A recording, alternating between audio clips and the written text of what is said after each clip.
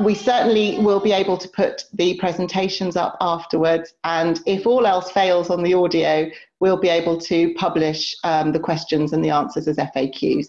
So we will have some form of resource available after the webinar for anything you might have missed or for anyone who wasn't able to join us.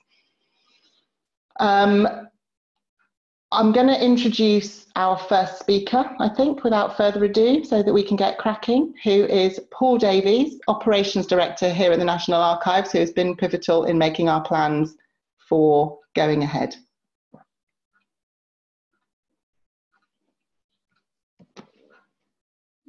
Stop making that noise!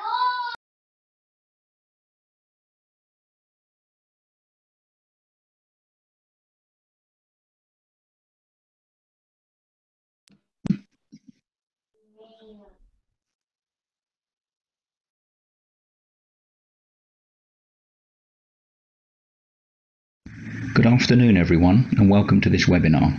We are of course delighted that we've been able to announce that we will reopen to the public, albeit in a limited way, on Tuesday the 21st of July. My colleagues will describe this service offer in more detail in a moment, but perhaps it would be useful for me to describe what's brought us to this point.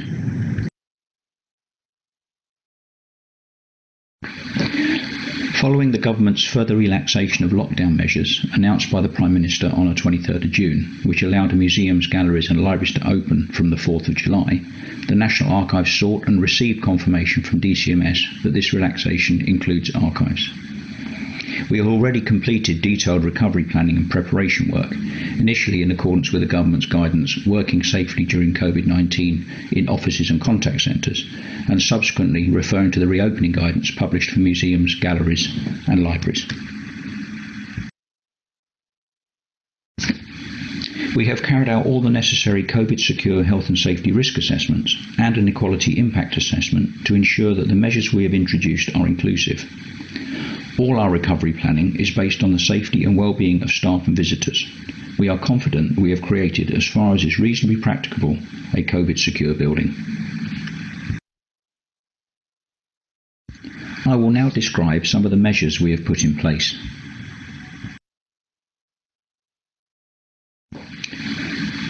We have installed floor markings and temporary signage to help enforce social distancing of 2 metres.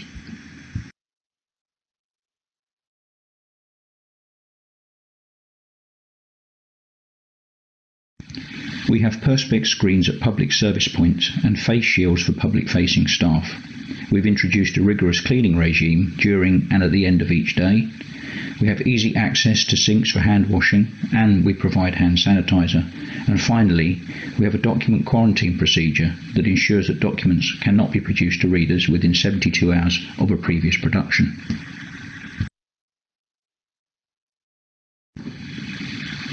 We are asking everyone, as part of the booking process, to agree to a coronavirus visitor charter, aimed at encouraging all visitors to do their bit in helping us to ensure everyone's safety.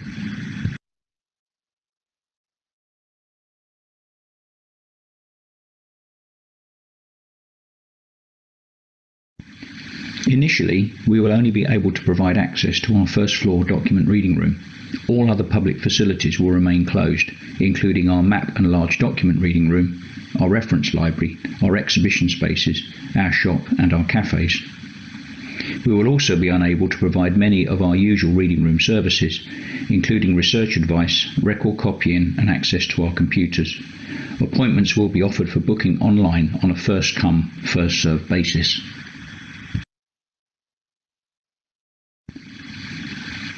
The majority of National Archives staff will remain working from home for the moment in order to continue to control the virus and to reduce the impact on public transport.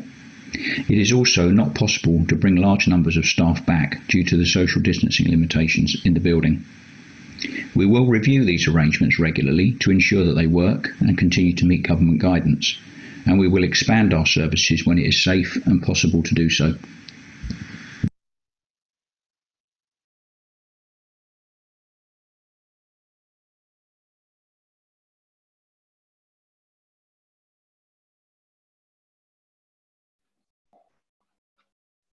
Okay, fantastic. Thank you very much. So that was just a short introduction to our thinking and a little bit of background about why we're doing what we're doing.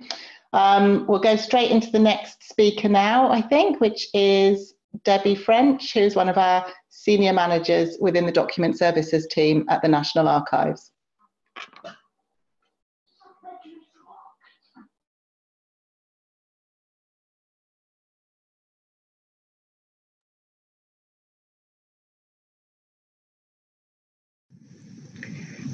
We are very much looking forward to welcoming our readers back to Kew. The team have been working hard to make the experience as safe and well ordered as possible.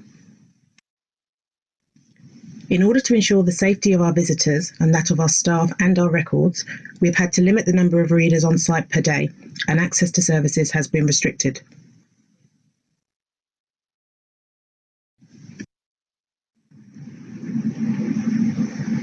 Readers are now required to register, book and order their documents at least 1 week in advance of their visit.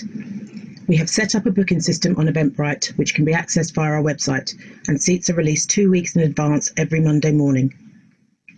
Currently, readers can order up to 6 documents per visit, and in order to give more readers the opportunity to access the archives, bookings are restricted to 1 visit per week. We will review the number of seats and documents that are available for readers once we have been through the first 2 weeks of the limited opening.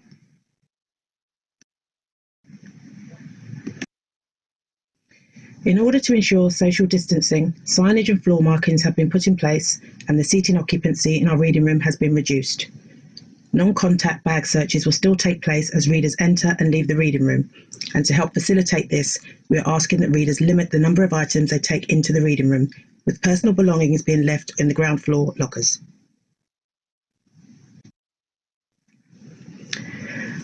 Documents after being quarantined will be produced in advance to a reader's pre-booked allocated table. The documents are produced at least 72 hours ahead of a visit and are placed on the reader's trolley by staff adhering to correct hand washing and good hygiene practices on the day of their visit. Wedges, if required, as well as paper markers, will also be available on the trolley. Hand sanitizer is available upon entering and exiting the reading room. If assistance is required, readers can use the motion sensor at the inquiry point to alert staff. At the end of the day, the documents are returned and quarantined for 72 hours. Documents will not be viewed or handled by readers or staff during this period.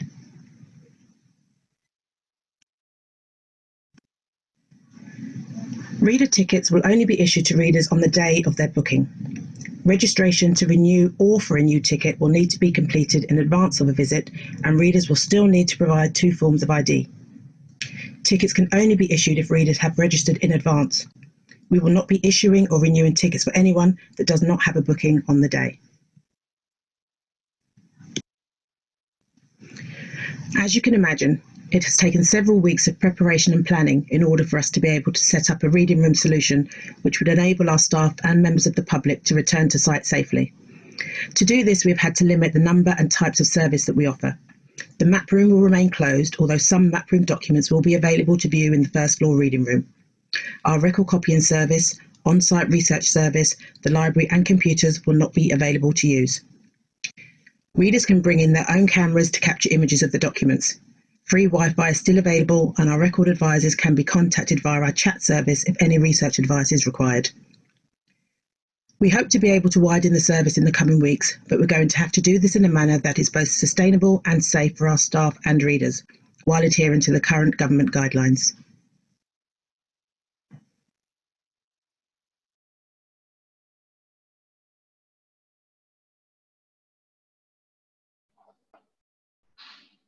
Great, thank you very much, Debbie.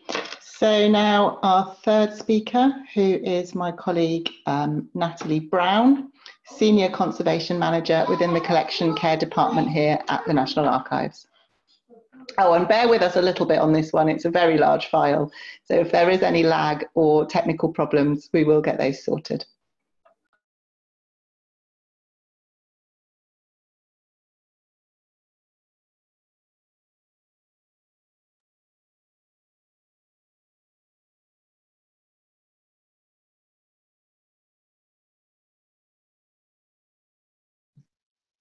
Hello, my name is Natalie Brown and I am the Senior Conservation Manager for Engagement here at the National Archives.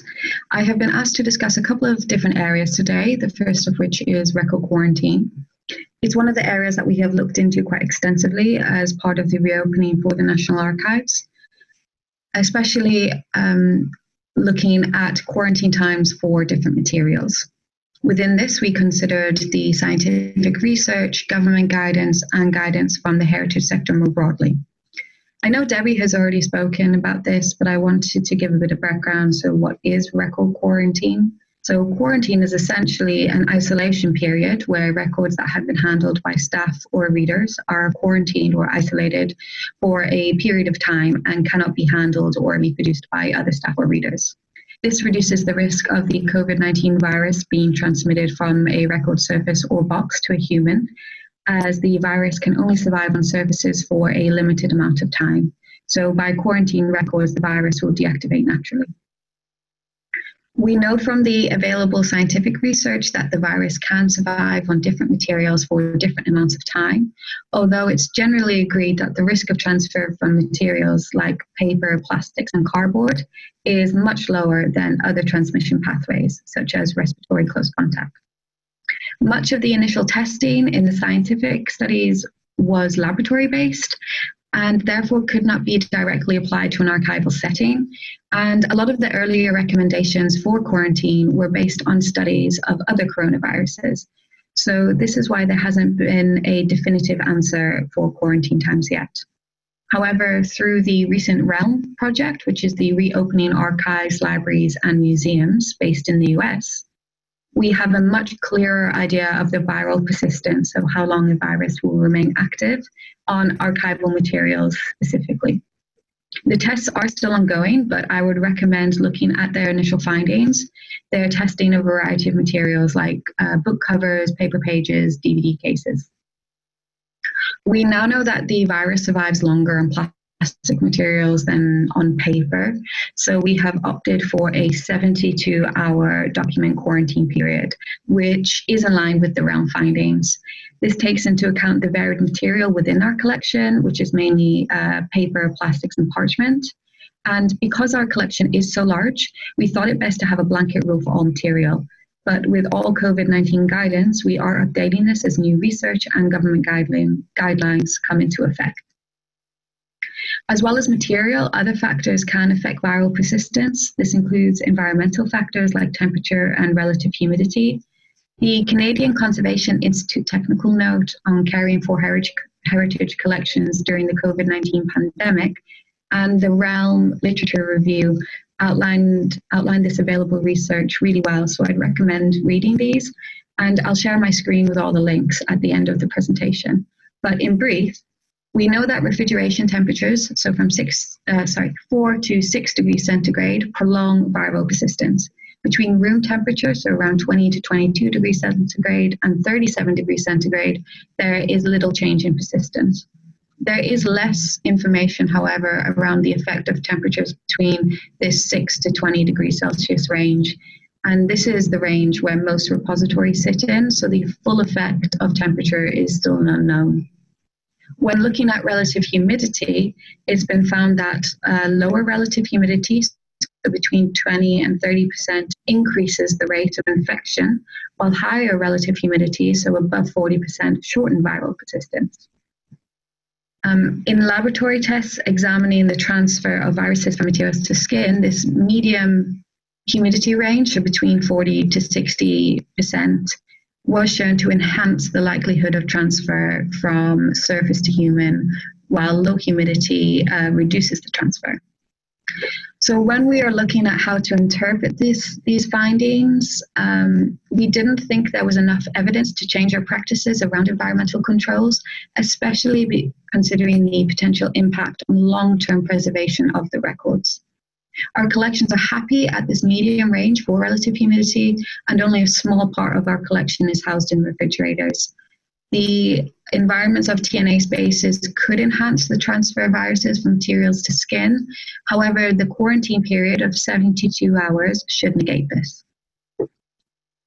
We also looked at protective equipment or personal protective equipment, PPE, as a mitigation measure.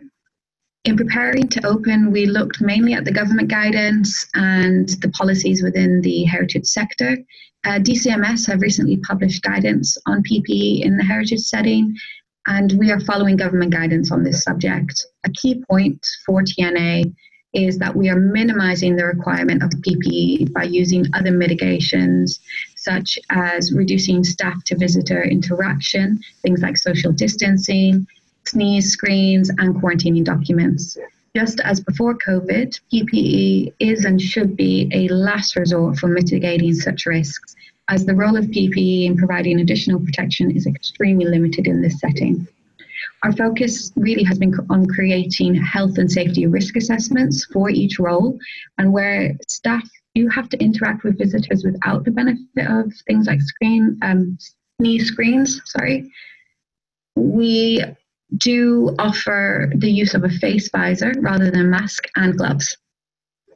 As a whole, an essential part of our risk management strategy has been to communicate well with our staff through risk assessments, individual conversations with line managers, videos, tutorials, and written guidelines. When generally discussing the use of gloves in an archival setting, we also do need to discuss gloves when handling documents. We do not allow gloves to be worn while readers and staff are handling collection material. This is a preservation measure, as gloves decrease your manual dexterity. Instead, we are actively promoting good hand hygiene practices and quarantining documents. The only time this is allowed is when readers are handling photographic materials without protective sleeves, and here the readers will use well-fitting nitrile gloves. I have also been asked to discuss the use of hand sanitizer. Like most public and workspaces, we are promoting good hand hygiene practices to tackle virus transmission.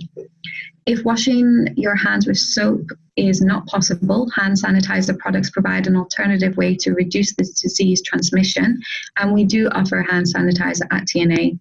We looked more closely at this because of a Library of Congress study that investigated if alcohol and water-based hand sanitizers leave residues on paper documents that could eventually degrade the material. And it was found that alcohol-based hand sanitizers induced a significant negative color change compared to the water-based alternatives. But if you do look a little bit closer at the study, it was in a laboratory and they used something called accelerated artificial degradation. And here there's inherent uncertainty within this method.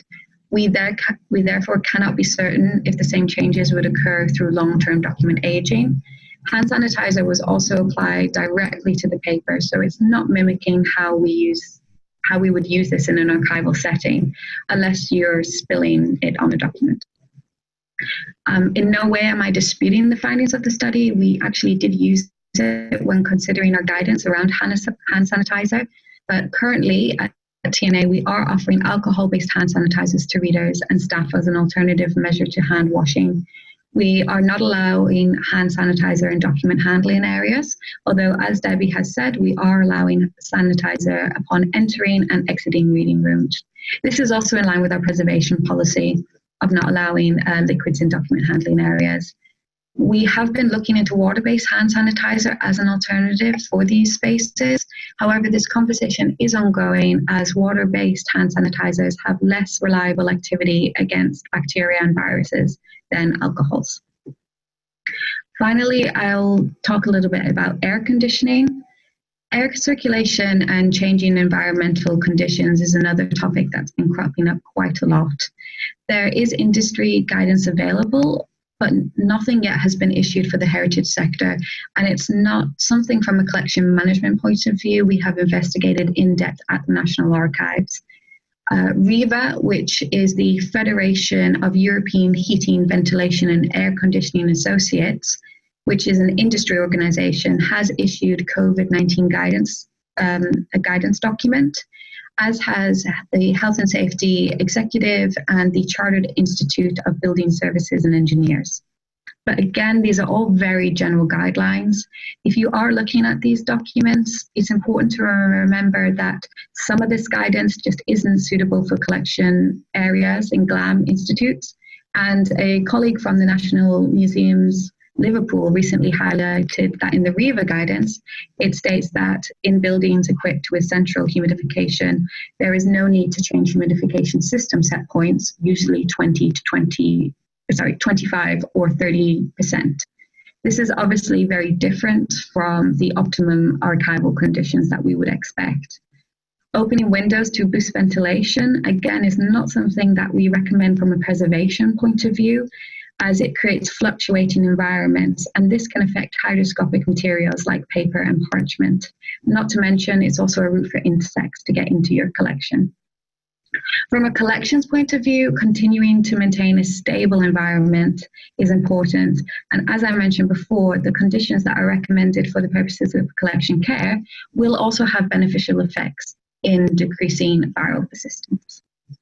So I'm just going to share my screen so you can see the links that I have been discussing, and I think we'll be able to send these links around to the participant list as well. If you do have any questions, please don't hesitate to contact me. Thank you.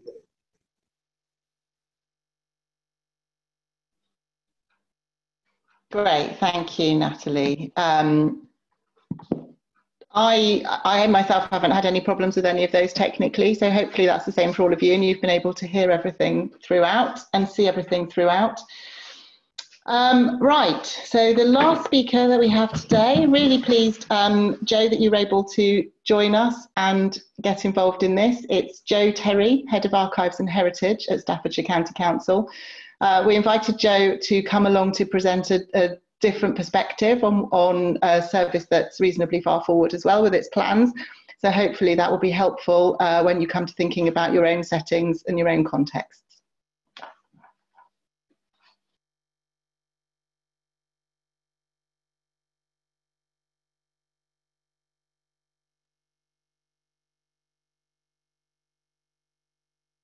Hi, I'm Joanna Terry, and I'm Head of Archives and Heritage for Staffordshire County Council. I'm going to talk briefly about how we quickly locked down our service and have more slowly planned for its recovery. First, just a bit of background about the service. I'm responsible for 3 different services: Staffordshire and Stoke-on-Trent Archive Service, which is a joint service with Stoke-on-Trent City Council. We're an accredited archive service and a place of deposit. The County Museum, which is the county's museum service and includes museum development. We're an accredited museum service. The William Salt Library, a private charitable library managed by a charitable trust and delivered by the Archive Service. It holds the county's local studies collection, as well as William Salt's original collection. This is an overview of how we've moved through the phases of this current pandemic. In early March, we were introducing hygiene measures and resurrecting plans from the swine flu, looking at business continuity elements in our emergency plan. By mid-March, we'd closed our exhibition and events, stopped on-site volunteering, and were planning to close the service, which we'd done by Friday the 20th of March. Once lockdown was announced, the focus was on getting all staff able to work from home. Fortunately, the County Council's drive towards smart working meant most staff had laptops, or we could let them use ones that had been for volunteers. Everyone was able to work from home by the end of March. We enacted the emergency plan and set up an emergency WhatsApp group. From April, 40% of the team were involved in the response, mainly supporting the vulnerably shielded category.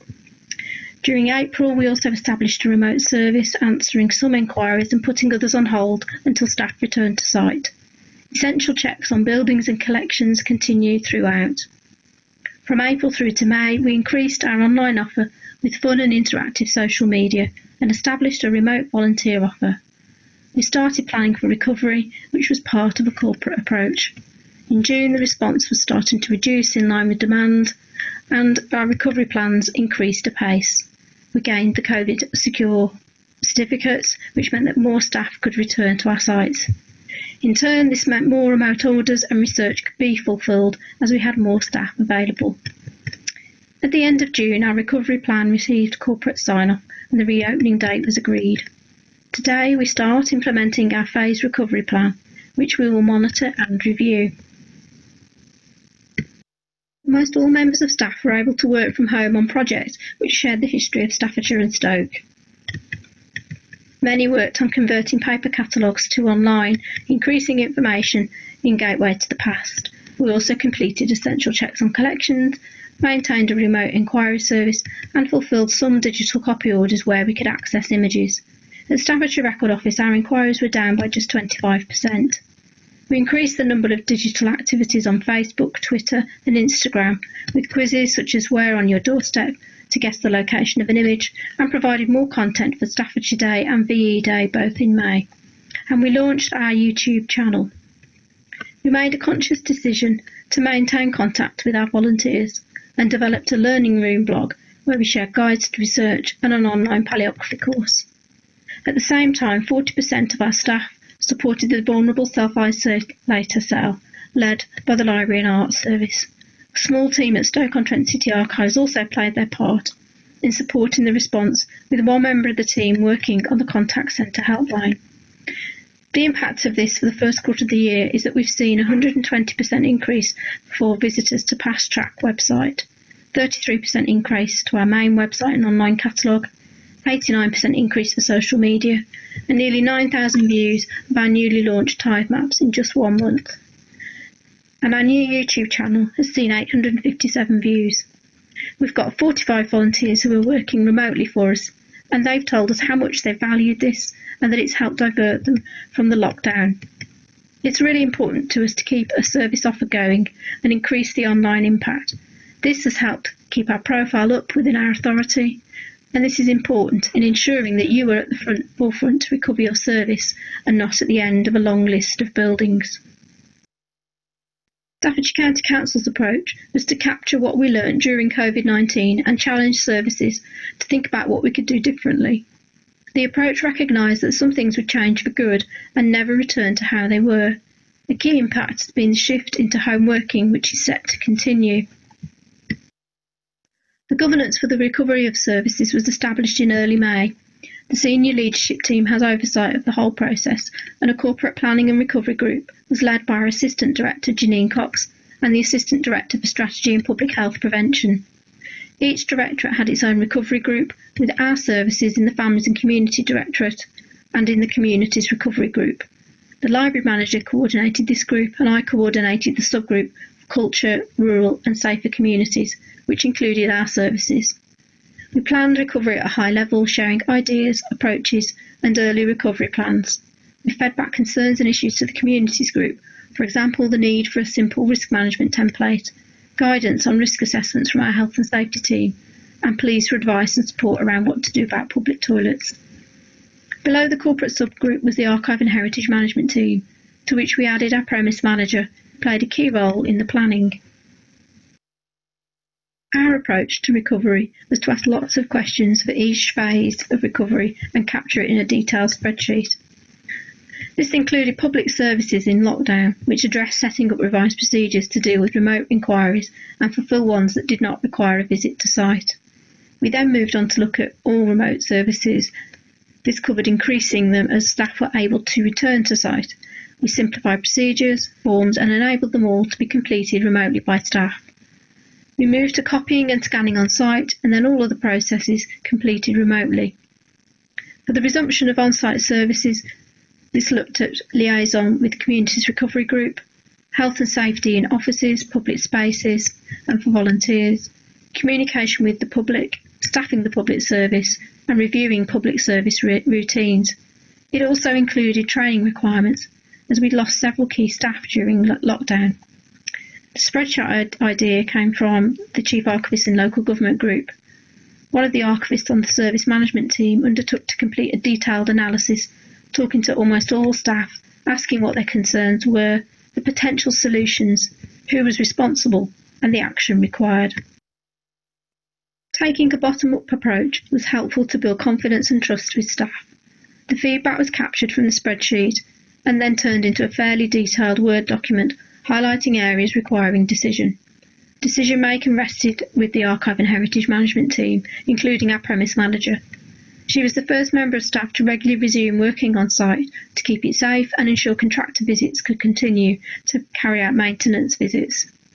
She was also the key contact to liaise with the health and safety team, feeding back to head of service and public service lead and museum service lead. Approvals of plans rested with the corporate recovery group, but also ensuring the Joint Archives Committee and William Salt Library Trust were consulted on key decisions. A major decision we took was not to reopen the William Salt Library.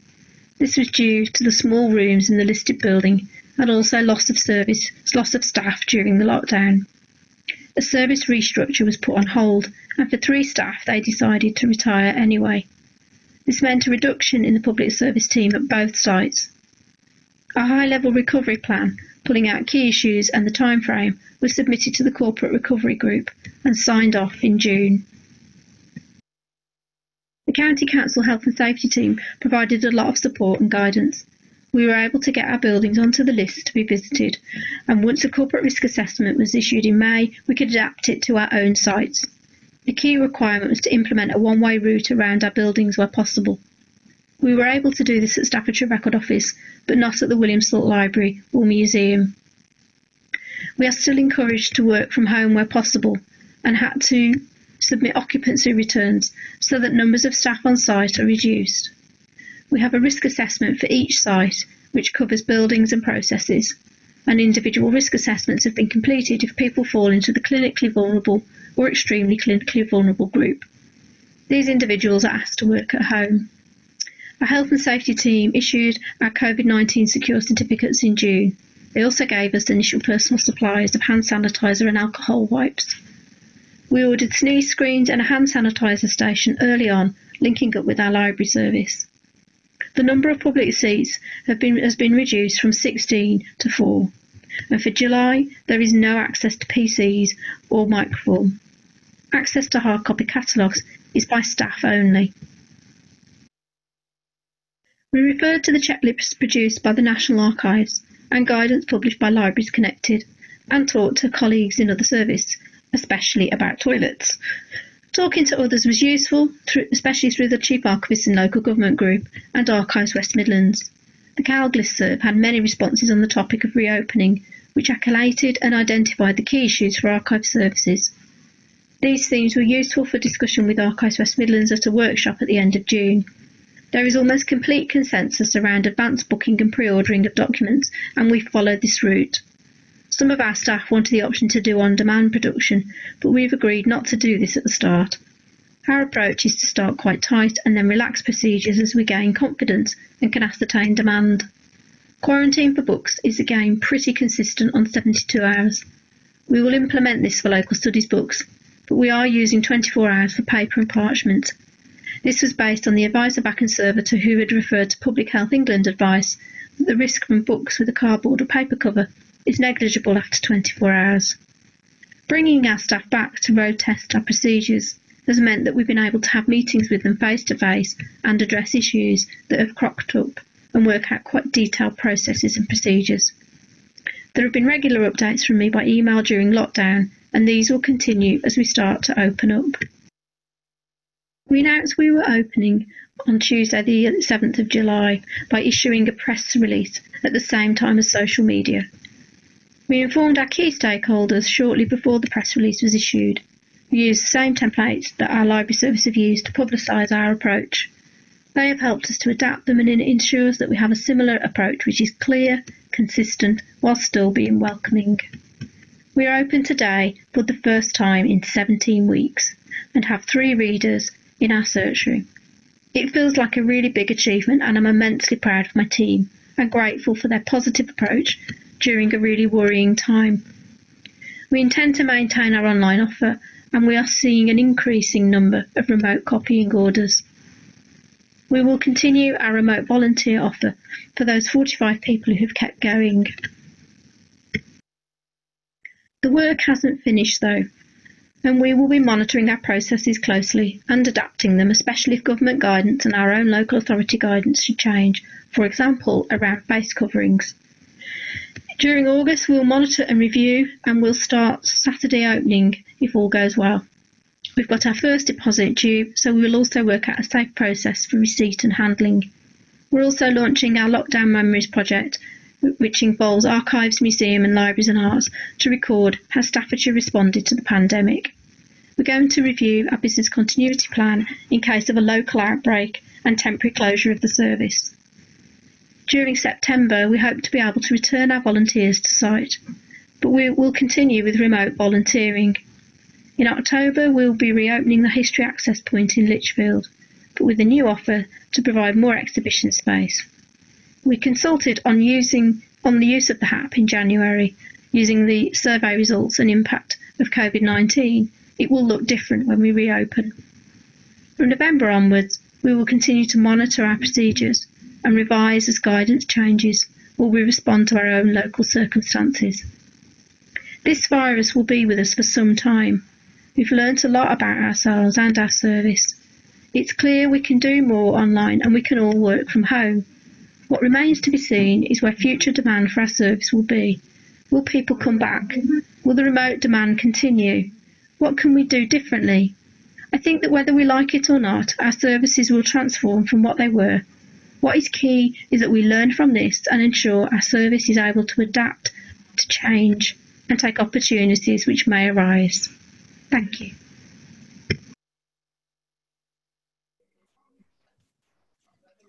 That's great. Thank you, Jo.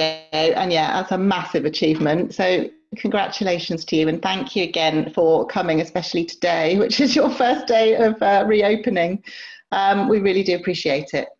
So that concludes the presentations. We have had a few questions pre-submitted. So I think I'll just go through some of those now, which will give you a bit of a chance to digest what you've heard. It is a lot of information. And be thinking about any other questions for follow-up that you'd like to ask through the chat, which I think should be at the bottom of most of the screens if it's anything like mine. Okay, so in terms of pre-submitted questions, actually a lot of them were about quarantining and also air conditioning. Now, a lot of that was covered particularly in detail by Natalie, but also other colleagues' presentations. So again, we won't start with that, but do have a think right now if there's something you feel you would like to discuss a bit further and pop it in the chat.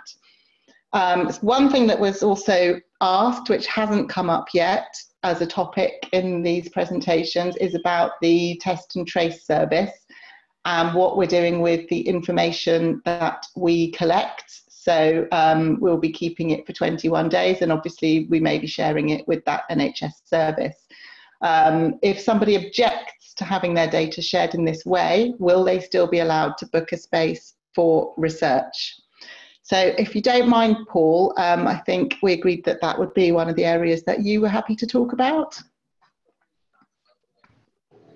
Sure, yes. Good afternoon, everyone. I realised when I pre-recorded my presentation, I didn't introduce myself, but fortunately Emma did it for me. So I'm the Operations Director at the National Archives in Kew. Yeah, track and trace is an interesting one. Our data protection officer has spent many hours looking at track and trace. And essentially, what we've said in our Eventbrite booking system is that booking a slot is conditional on providing your information, and in doing so, you make that information available to us. We will look after it for 21 days, and if we are requested by NHS Track and Trace, we will provide it. So the inference on that being, if you're unwilling to provide those details, then I'm afraid you don't book a slot. And we all have a duty in order to prevent the spread of the virus and to stay alert. And I think that is part of the deal, if you like, which is linked to our coronavirus visitor charter. Thank you. Okay, fantastic. Thank you very much.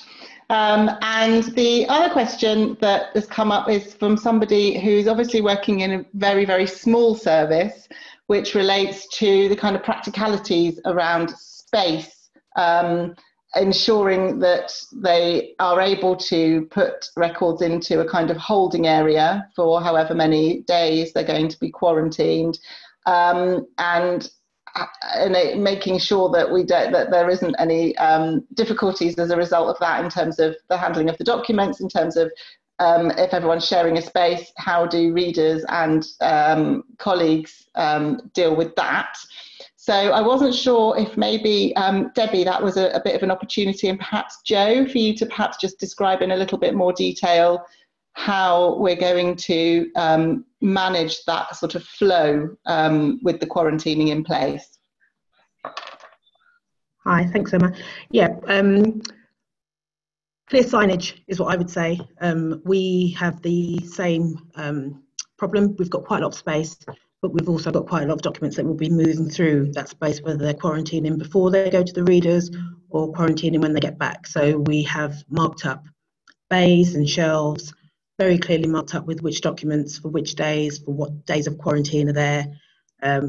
There's a space within the reading room, so I don't know if I got it great. It is about space. You just need to ensure that you have got enough space for the documents that you're delivering. So don't overpromise. Don't try to do what you've done previously. You need to kind of make sure that the space that you've got fits the service that you're providing, fits the space that you've got now with all of the new recommendations and so on, restrictions that we're all trying to work to. Thank you very much. Jo, did you have anything you wanted to add on that? Yeah, I'm just trying to switch my camera on. Has it come on? Oh yes, it has. Yeah, space is an issue. We've got one of the diagrams I showed was our lovely one-way route and the map, which I've had to refer to because I've experienced getting lost in my own office now. But we've got space allocated. We've got an overnight strong room, which we use anyway, where people wanted to keep items out. Well, that will be used for quarantine. And then we've got the room was for our events and volunteers, but that's not in use at the moment, so we're using that space as well. And then we will be, what I didn't say in the presentation, but whilst we've closed the Williamstock Library, we are making the collections available in the search room. So again, we've allocated a room in the Williamstock Library that's for quarantine. But we're also, like yourselves, limiting the number of documents that people can see at one time. We have an advertised number, but it's up to 10, and it will depend on, we're trying to be sensible and discuss it with people. So if it's 10 consecutive things, then we might let them have like a whole box just to minimise the handling by staff. It's kind of like using a bit of common sense, I suppose, as well. But I'm sure that space will be an issue for smaller services, definitely. Yeah, great. Thank you very much. Okay, so that kind of concludes the pre-submitted questions. I don't see anything in the chat at the moment in terms of anything additional or any follow-ups anybody would like to ask. So happy to just give a minute there in case things are still filtering through and processing.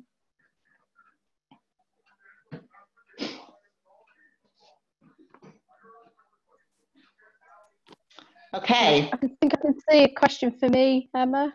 Yeah, right? Is this one that's just come in from about inclusive planning? Oh no, I can see one on volunteers in lockdown. Okay, fine. Well, go ahead then, and then I'll take the next one that I've just received. Okay.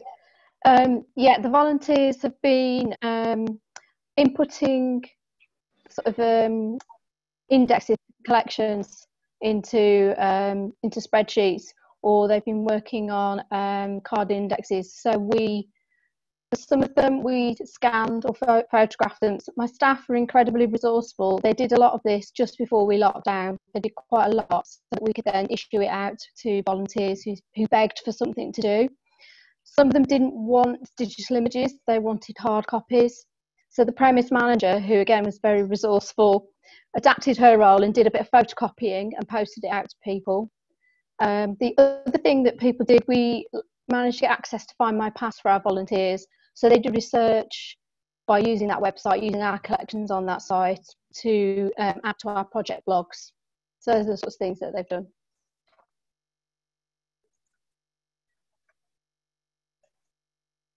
Right, excellent. Thank you for that. So I'm getting some questions in to me, which I'll just quickly go through. So this is for TNA about inclusive planning, and do we have plans to offer support or access to those who cannot pre-book from home due to something like a lack of computer or internet access?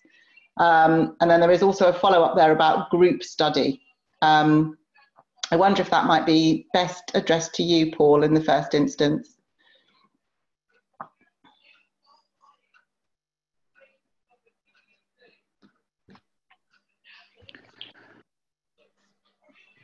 Hello. Yes. Can you hear me okay? Yeah, we can hear you. Right. So at the moment, our principle all along, as you know, has been to start small and grow from there. So I spoke about first come, first served. We do have the means where people attempting to make a booking can inform us if they have any special requirements, and that will elicit a separate conversation with them, such that they don't have to declare any protected characteristics on the booking portal. We also have our standard contact and chat service. And so if someone was to contact us via that route to say that they're unable to make a booking through the traditional, the online version, then we would do our level best to help them. But bearing in mind we had 2,000 odd attempts to book 10% of our slots, that's quite tricky. And we're already aware of some of the feedback we're having or what the pinch points are. And as soon as we're able to adapt the service and grow the service, we will. And so, for instance, the number of documents per reader is clearly an issue. The inability currently to book 2 sessions in a week is a concern for people who are potentially travelling long distances. And of course, we understand that. But what we don't want to do is as Debbie said, is to overpromise. So the idea is to start small. And we're already learning from some of the data that's coming from Eventbrite about people's habits, and that not everybody is demanding the requesting the 5 records. And so we're already considering what some of our options might be to grow the service as we go forward. Okay, fantastic, thank you. While we've got you, are you able to say a word about how we came up with the length of time we've decided to offer documents per day to researchers? I can't. I think that's probably a better question for Debbie. Okay. So the detailed planning was done by document services, as you can imagine. Hi. Yeah. Can you hear me? Yeah. Sorry, the screen's gone. The decision was made based on our staffing numbers, the amount of space that we have, and the number of documents that we felt that we could make available. So we are doing a maximum of 6 documents per day. And we know that with our documents, that could be 6 individual pieces of paper, or 1 document could be 3, 4, 5, 6 boxes. So it was about how much work people could undertake realistically within that time. What we didn't want to do was be producing records that people wouldn't have time to see. Equally, we didn't want to open up reading rooms and then not have the staff that were able to cover both ends. So some of the issues that are coming from our teams are about using public transport to get to work. So we're flexing the times that people work. So some will be starting a bit earlier, some will be starting a bit later, a few will be working in between, but we're not back to full capacity. So as we have said, we are kind of starting small, trialing it for a couple of weeks, seeing what works, what doesn't. Like Paul says, quite early on, we're seeing quite a lot of information that's coming through Eventbrite, and we're just going to keep reviewing it from there. And I just add, there was just one point that you made before about accessibility and people that maybe don't have access to online. We do have the new phone message has been changed, and there is now a contact number where you can leave a voice message. So if you don't have internet access, there is a number that you can call, and one of the team will get back to you to talk about making the booking for you. That is purely for people that don't have or can't use the internet for whatever reason. Brilliant, thank you, really helpful. Okay, I think the next question is probably for Natalie. It's around cleaning. So particularly cleaning in the storerooms where there might be some conflicts with the way cleaners operate. In particular, this specific question is about misting the rooms as part of the cleaning process, and whether or not that is a particularly good idea for archival documents. Yeah, so cleaning has come up in a couple of conversations, and when you're cleaning somewhere, especially that houses collections, you want to ensure that you're choosing a application that is very controlled and reduces the risk of any overspray. So misting it could produce this overspray. You also have to be quite careful when choosing a disinfectant, and it's important to consider the contact times in collection spaces are used frequently, and appropriate products for particular surfaces. You know, disinfectants that leave residues or contain additives are not appropriate to use around collection spaces. So speaking about electrostatic disinfection sprayers, again, the CCI technical note that I mentioned again goes into a lot of detail around this, but they do recommend that this kind of electrostatic disinfection sprayers is not appropriate for collections or spaces where collections are housed or handled. As well as this, quaternary ammonium compounds are more prone to leaving residue. So again, something to consider. And it's these simple solutions like ethanol water or hydrogen peroxide that are best for collection spaces. Brilliant. Thank you very much. Okay, I have one more question that came to me privately, and then we'll just have a couple of minutes to hand over to my colleagues as well, who've also been receiving questions.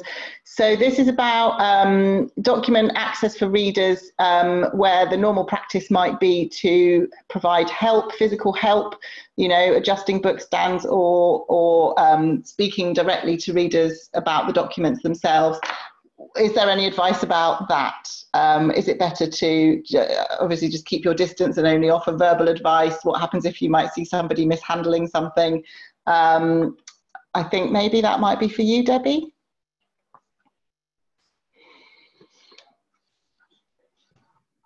Yeah, that's where we'll be doing our socially distanced invigilation. So the map room, usually that's the room where we would have documents that readers would need help either getting to the tables or unrolling and so on.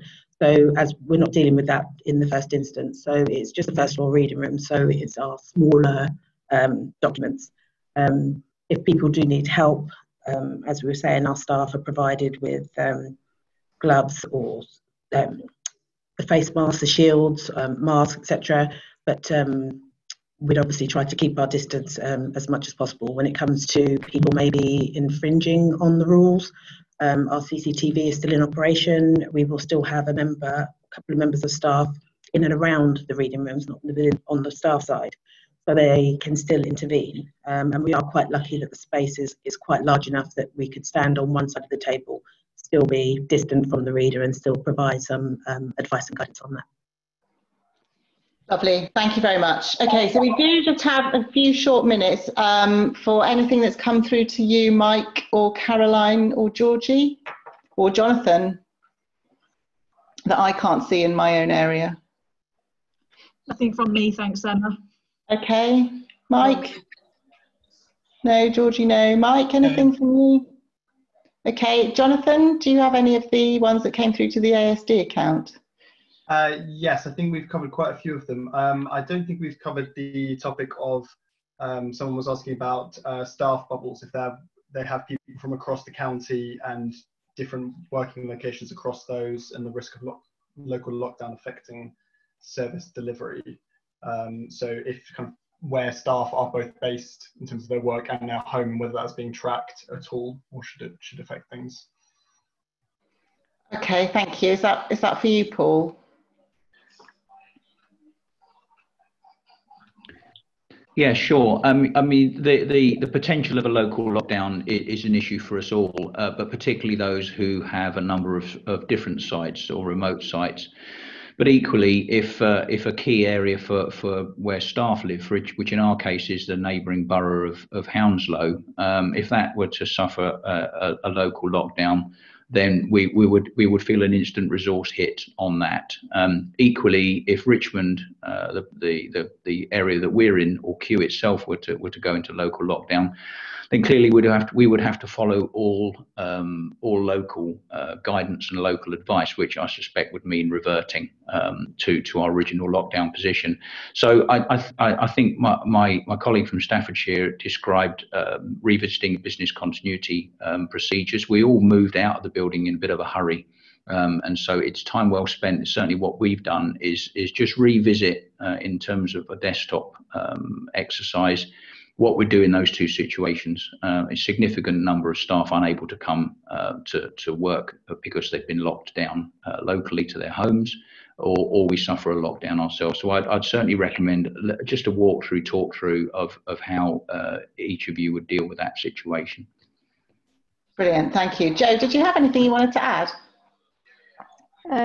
Yeah, just trying to start my video. Yeah, we found that our original business continuity plan was pretty rubbish because it was designed for the swine flu pandemic, and this is completely different. We haven't envisaged lockdown, so that's why I put it on, is that we're going to start re-looking at that now. We've got a bit of, obviously the focus is on getting open, but yeah, we've got staff live in different parts of the county. Our sites are pretty much in Stafford, so the issues for us would be if Stafford were part of a local outbreak and lockdown.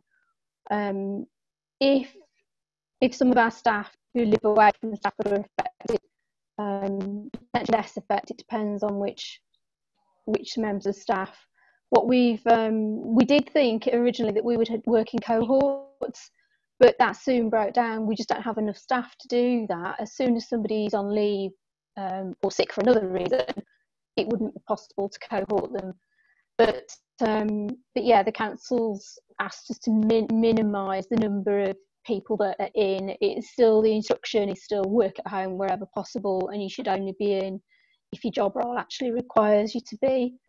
So we're just sort of doing what we can really. But yeah, that's why I want to sort of get the business continuity plan very up to date, so that if we have to go into a lockdown, however short or long or whatever, then we can do that more quickly with speedier decision making, I think. Great, thank you. Hopefully that's answered those questions. Does anybody have, Jonathan, did you have anything that's particularly pressing? We've got about a minute to go.